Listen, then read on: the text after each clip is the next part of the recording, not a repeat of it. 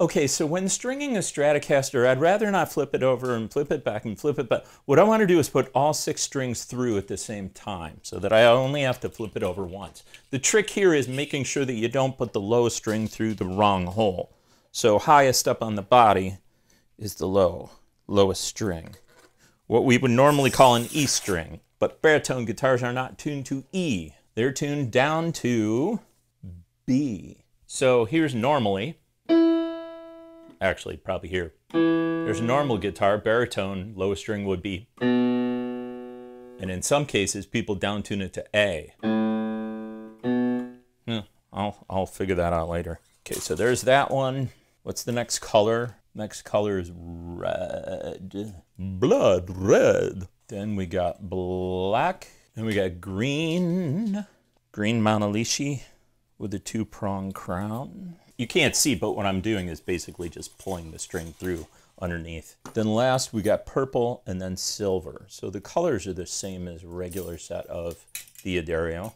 It's just the string gauges are heavier. These go 62 down to 13. So what would normally be the high E string, in this case the high B string, is a 13.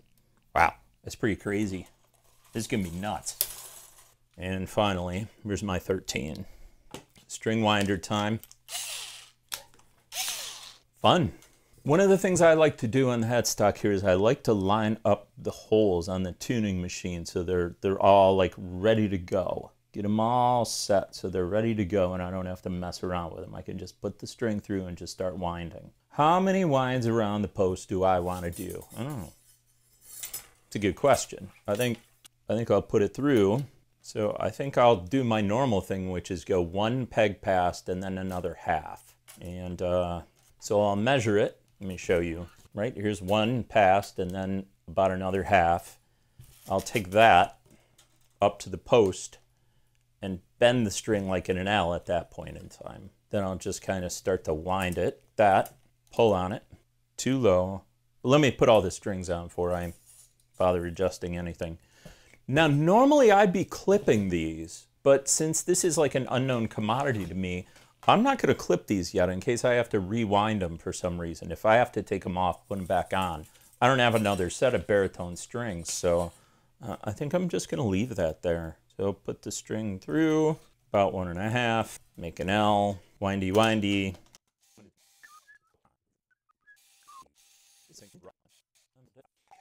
When you do this, you have to be really careful with your eyes. It would make compelling YouTube video, though I'm sure if I put an eye out with a string, probably go viral.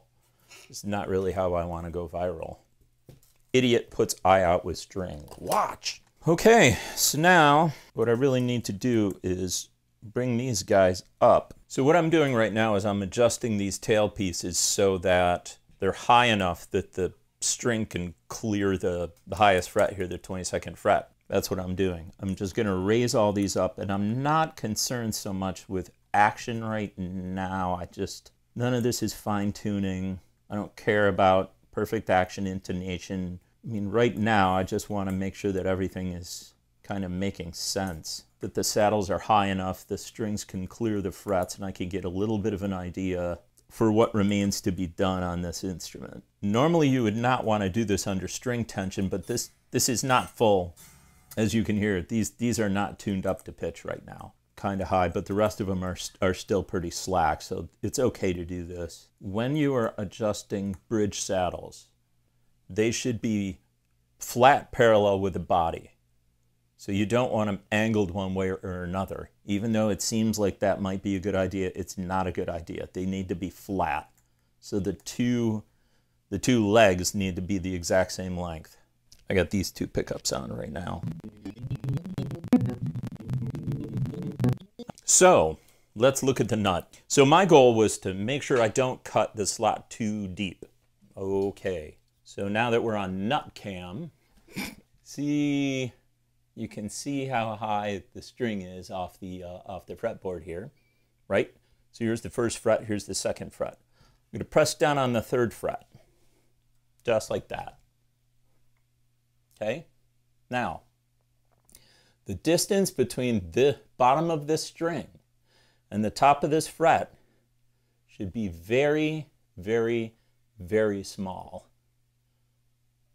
Small in terms of like, maybe like a playing card or two.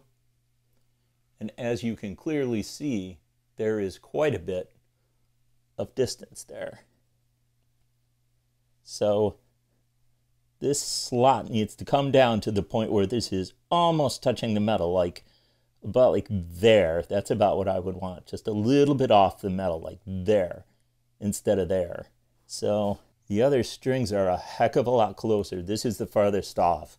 So I can see that I've got more work to do. So what I'll do is I'll detune this string, and then I'll use my, my nut slotting file, and I'll cut it, and then I'll retune it back up and just get it really, really close there.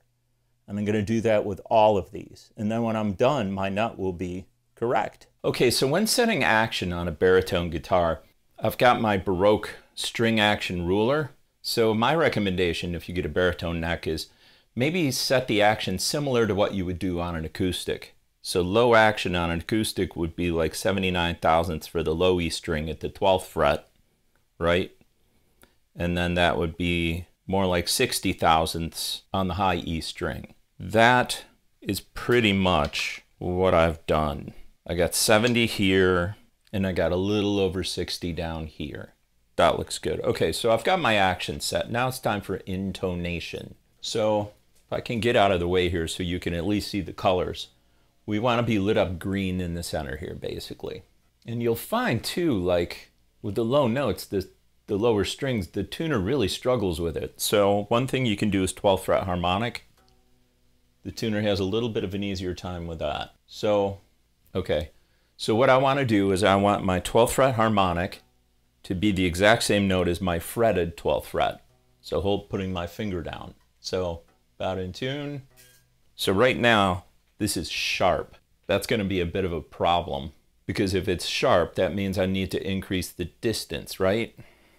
I don't know if you can see, but I'm all the way back against the back of the bridge right now. I can't go any further back.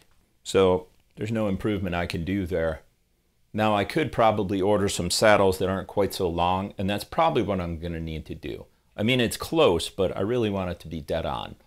If you're adjusting intonation though, and this happens where you need to increase the distance from here to here to make the note lower, and you can't do it, then you can't do it. It doesn't mean you can't play the instrument, but it does probably mean you should order some new saddles. In my case, I may have some somewhere out in the garage. I'll have to look. Well, let's at least rough in the other saddles and see if it's a similar issue. So this string's actually pretty good. Next, pretty good. It's actually a little flat. So in this case, if it's flat, right, that means I need to increase the pitch, which means I need to decrease this distance. So I need to take this thing and move it further this way. Third thickest. So there's screws in the back of these saddles. By turning the screw, you can move the saddle this way or this way. So in this case, I'm going to want to turn it to the left. It takes a lot of patience to work on guitars. If you don't have a lot of patience, don't work on guitars. Pay somebody else to do it. All right, so it's about right. Yeah, it's really close. The thing is, I can make it sharp or flat depending on how hard I'm pressing on the 12th fret. So we'll call it close enough.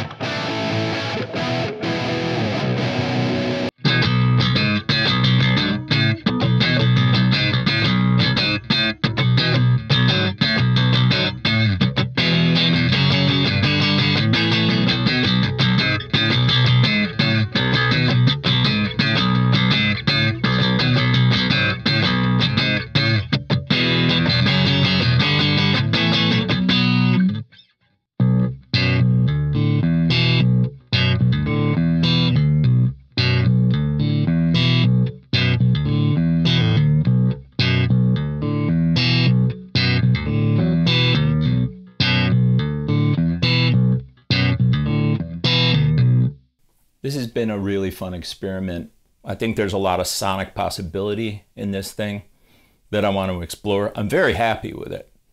It went about how I thought it would go. Anyway, thank you very much for watching. And I will see you again next Friday at 5.